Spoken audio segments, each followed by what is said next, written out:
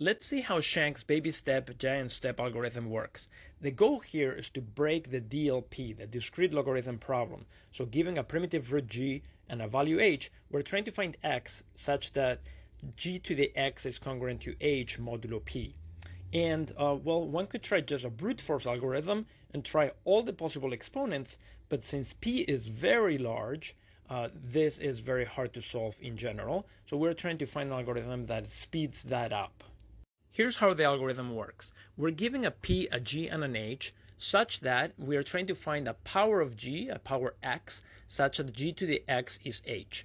First, we compute the order modulo p of g, that's capital N, and then we compute little n, which is 1 plus the floor of a square root of n. And then we compute two lists. The first list is powers of g. This is multiplication by g in each step, and those are the baby steps. And then u is going to be g to the minus nth power modulo p, and compute h and h times u squared, and so on. Here the steps are multiplied by u, and those are the giant steps. And then it turns out there is a match between the two lists, so we find the match, and that power of I that appears here and the power of j that appears in that list, that will give us the exponent we're looking for.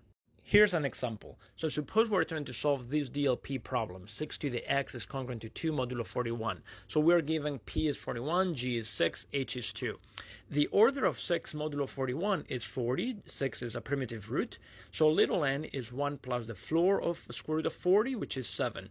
We compute the two lists, the powers of 6 modulo 41, and compute u, which is 6 to the minus 7, which is 17 modulo 41, and then compute the list of h times u, and so on. So that is h times u squared, and so on.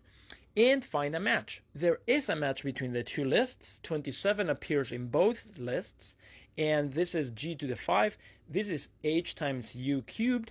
So that is my match, so that's I and that's j, so x is 5 plus 7 times 3, so x is 26. So why does it work? It works when we find a coincidence, and it turns out there is always such a match between the lists, because if you do long division of x by n, you get a quotient and a remainder, and since g to the x is congruent to h, using that equation, you can rewrite this in this form. And g to the r is in my first list, and h times u to the q, that's in my second list. So there is a coincidence, and that coincidence allows me to compute x.